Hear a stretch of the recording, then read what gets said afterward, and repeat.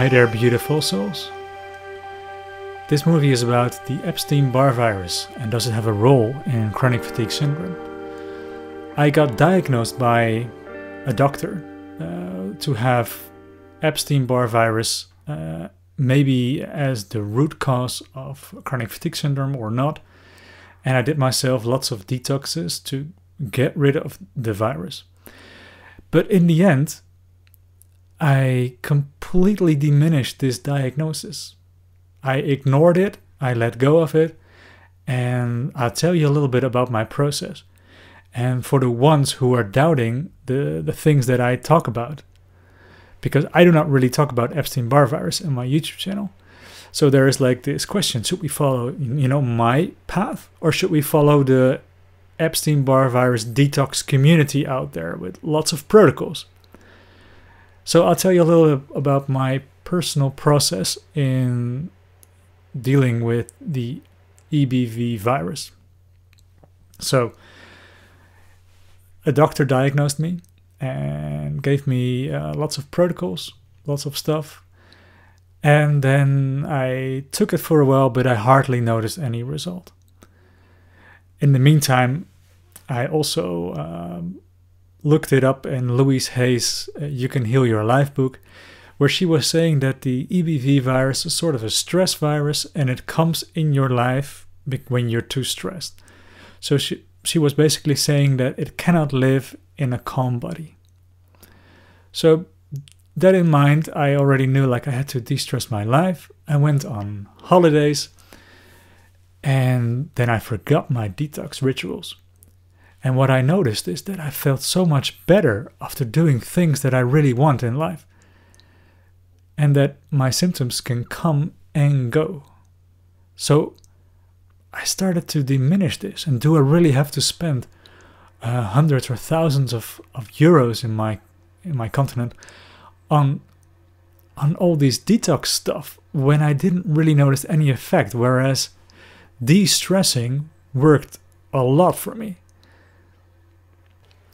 So eventually I shifted my focus to enjoying life and de-stressing, meaning eliminating stress and releasing old stress in my body. And the more I read about this stuff, then I think it was 2019 where I was pretty fit and I was really having an interest in viruses. I wanted to know everything about it. And at a certain point I encountered dramatic new medicine. It's a theory, it's actually science, but it's not published because he couldn't publish it in his life because there was so much resistance to him. So there was this researcher doctor called Dr. Hammer, and he made this really beautiful theory where you're going to look different at disease and life as a total. Everything suddenly shifted in my head and it really resonated with me. So what he basically tells you is that there is a conflict in your life. And well, he talks about almost every disease, and he also has brain scans where he can prove his theory. But in a very short summary, because I'm not an expert in this, he tells you there is a stress period, or he calls it a conflict period. In this period, changes will happen in the body to be able to endure the stress or the situation much better. And the longer this stress periods last, the more changes come into your body and the more difficult it will be to eventually, make it all back to balance. Then, at a certain point, most of the people that I encountered with and coached had a stop in their stress period. So something happened, like a relationship got stopped, like in my case, for example, and lots of other situations ended.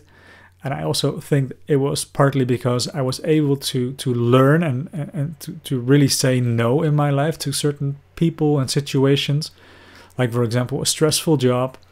So there came a period where I was relatively at ease.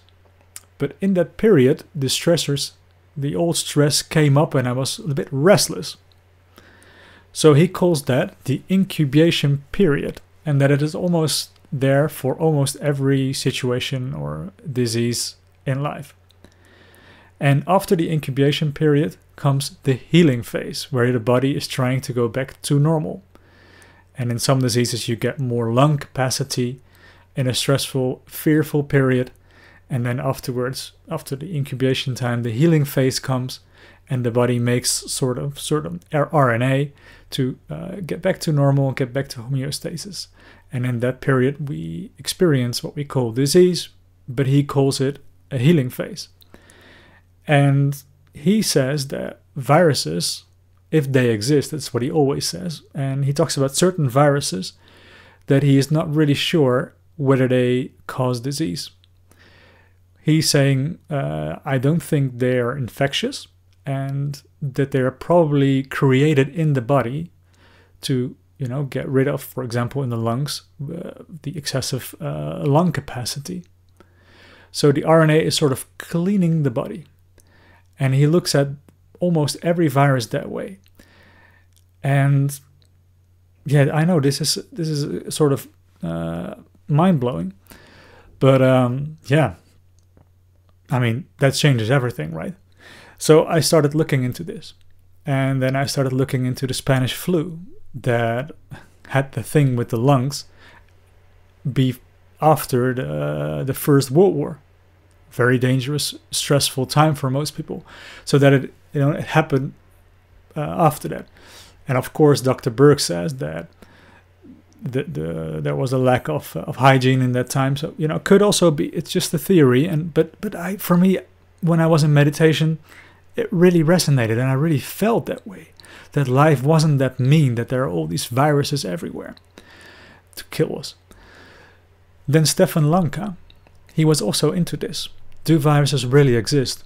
And he is saying that, well, he is actually proving that most viruses do not really have not really been isolated. Without anything else, just isolated the virus or the RNA, and also been proven to cause diseases and being infectious.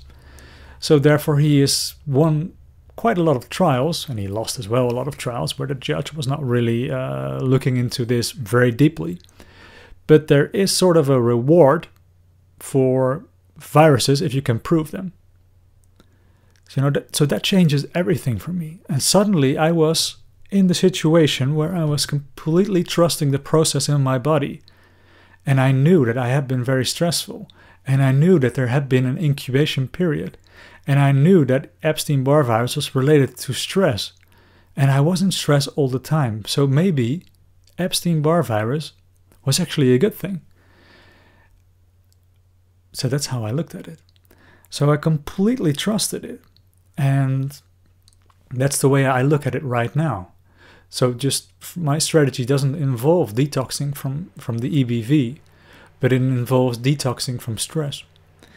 So if you'd like to know more about this, then check out his work from Dr. Hammer, the Germanic New Medicine, and his 5 biological laws. You can look up all kinds of diseases and see if people in your environment has them, or if the situation before was like that as well.